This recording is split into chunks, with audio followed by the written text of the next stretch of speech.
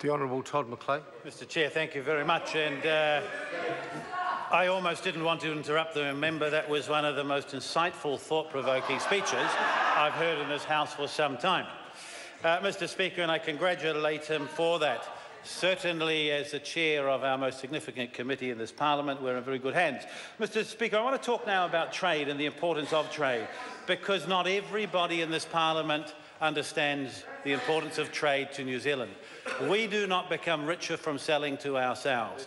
Of all the things we produce so well, be it from dairy, be it in wood and wood processing, all of these areas, Mr Speaker, we produce more than we can consume in New Zealand. We're a trading nation. To be able to make sure that our producers can trade successfully, to make sure that New Zealanders can retain their jobs, we need high-quality broad trade agreements that at the very least give us the same advantage as some of our competitors have into some of the most competitive markets in the world, but in many cases our free trade agreements give us an advantage, a preference. Mr Speaker, over the last year New Zealand has achieved a significant amount in trade negotiation, but also when it comes to trade. Last year, New Zealand exported $55 billion worth of goods and services, a significant increase on the year previously. That's the first thing, Mr Speaker.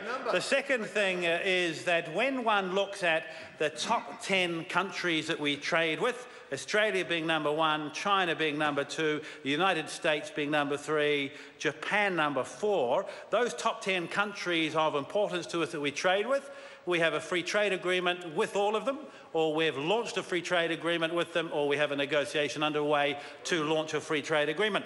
When I look at that list of the next 10 most important countries that we trade with, Mr Chair, we also have a free trade agreement with every single one, or we're negotiating, or we have discussions with them about the launch of a free trade agreement.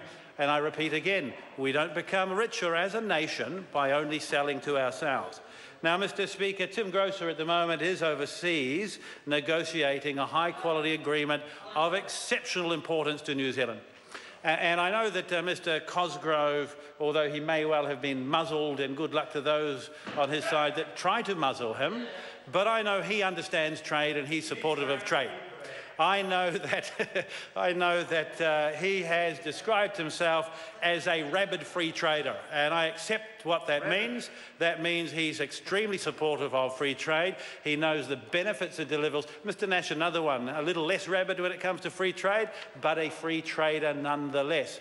And I think, Mr Chairman, there are starting to be great divisions within the Labour Party when it comes to the trade issue. So are they going to support a high-quality agreement in TPP, or are they not?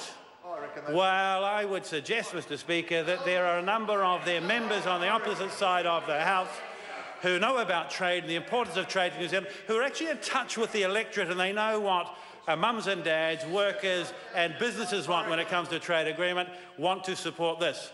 But their leader's not so sure, you see, because I don't know, if you're angry about lots of things, why not just get angry about a trade agreement? Why not put aside the collegiality that's often been in this House between the two largest parties when it comes to trade agreements? We won't agree on all aspects of them, but actually there's been a bipartisan approach to trade and free trade. We can have the debates about how much further you would go. But, Mr Chairman, it's extremely worrying when it comes to New Zealand's place in the world and the view the world will have of New Zealand, with the second largest party signalling that they may well vote against an important agreement that will deliver for New Zealanders. So the question is, do we want a free trade agreement with Japan? Do we want one with America? Do we want to back our businesses to do well and trade with them? Well, of course we do, a high-quality agreement. And I know there are members on that side of the House, when they were in government, advocated for and argued in favour of a negotiation with those two countries and others. And I know deep down they support this. So why is this important, Mr Chairman? Well, think about the Korea Free Trade Agreement that has been delivered and is about to go through this House.